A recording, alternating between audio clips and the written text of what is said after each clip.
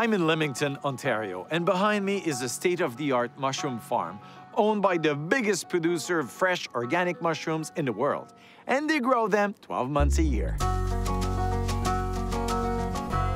Will Peters is the man responsible for mushroom growth and cultivation here at Highline Mushrooms. Its products are found in supermarkets from coast to coast in Canada and in the United States. We are now in, the largest organic mushroom farm in North America? That is right. Highline was started back in 1961 by the late Dr. Murray O'Neill, and so we've gradually grown to be one of the largest growers in the world.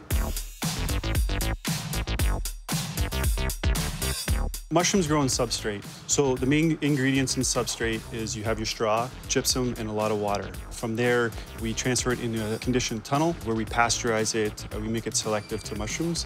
After that, we add the spawn, which is the seed, and it's allowed us to shorten our growth cycle, which ultimately eliminated the need for us to use pesticides and fungicide.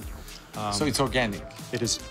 We were the first in North America to succeed. So it's really a local, fresh produce? Yes.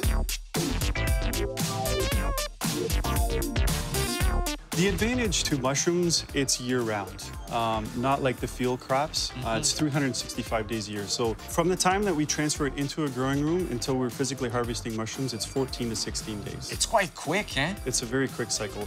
The whole growing process in the growing room, it's only 28 days from the time that we fill a room until the 2 crops are done. You could take a chair and watch the show. You almost could.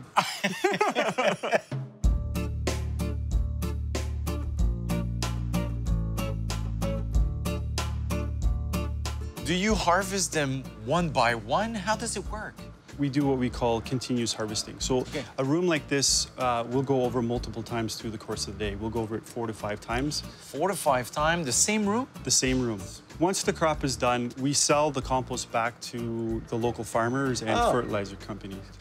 We're essentially an enormous recycling facility because everything gets reused.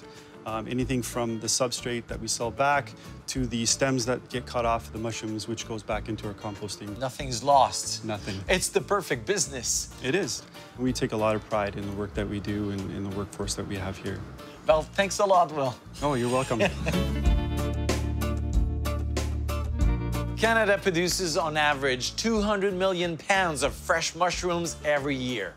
80 million pounds of that crosses the U.S. border. Our country is one of the biggest exporters of fresh mushrooms in the world, and that's why we are the best.